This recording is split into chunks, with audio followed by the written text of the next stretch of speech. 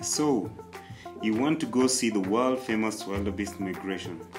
One problem though, just where should you go? Kenya's Masai Mara or Tanzania's Serengeti? Before settling into one conclusion, there are several items you might want to consider first.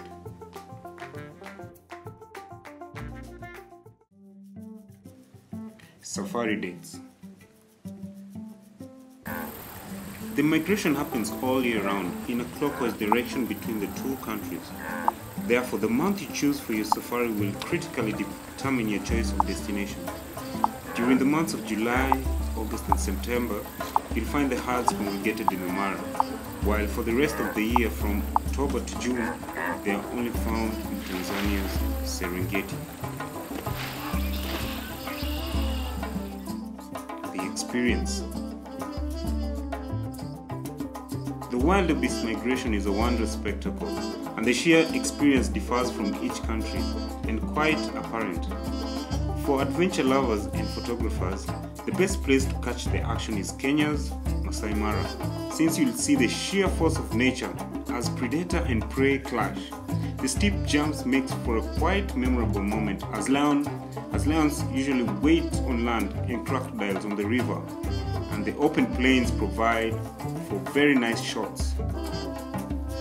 While for the reserved ones who prefer a gentler and less graphic experience, I will recommend Tanzania's Serengeti. Car access. Serengeti only allows land cruisers to go into the park, as it is the designated car of choice. Therefore, self-drive travelers with other car models are left out of the equation. On the Kenyan side, however, Mara allows for private cars, vans, and the humongous overland trucks.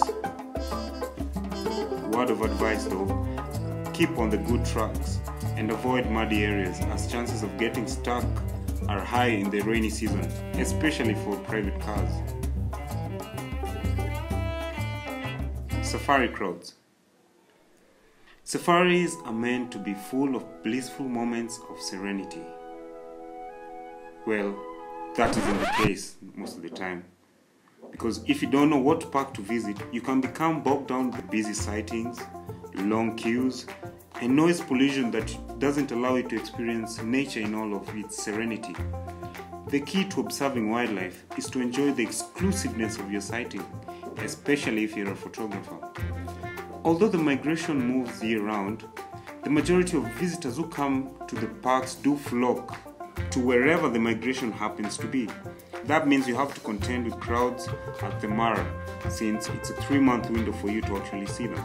If you do, however, want to see the migration but still avoid the crowds, then you can choose the southern and western Serengeti during the months of March to June to avoid the high season crowds. Budget. Making that trip requires a budget, and depending on your reach, this is how the two countries differ. Let's take the park fees for example. This is the fee which each visitor has to pay for entry into the park. During the peak season in Serengeti, an adult non-resident will part with $82.6 per person per day, plus an additional $70.8 concession fee. While in the Mara Triangle, an adult non-resident will pay $80. Here's a comparison of camping fees. Masai Mara charges $30 for an adult, while Serengeti charges $35.4.